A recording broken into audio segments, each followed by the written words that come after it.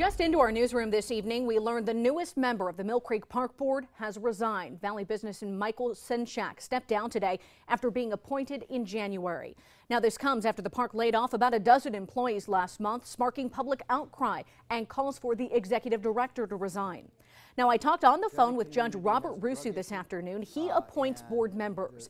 He told me Senchak emailed him this morning about resigning for personal reasons.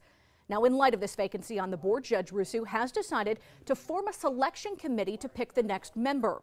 He wants everyone who has a stake in the park to have a seat at the table.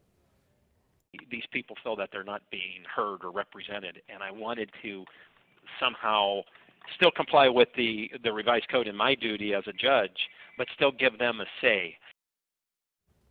Judge Rusu hopes to have the selection committee picked in the next 2 to 3 weeks. He's inviting the spokespersons of groups interested in participating to contact his office.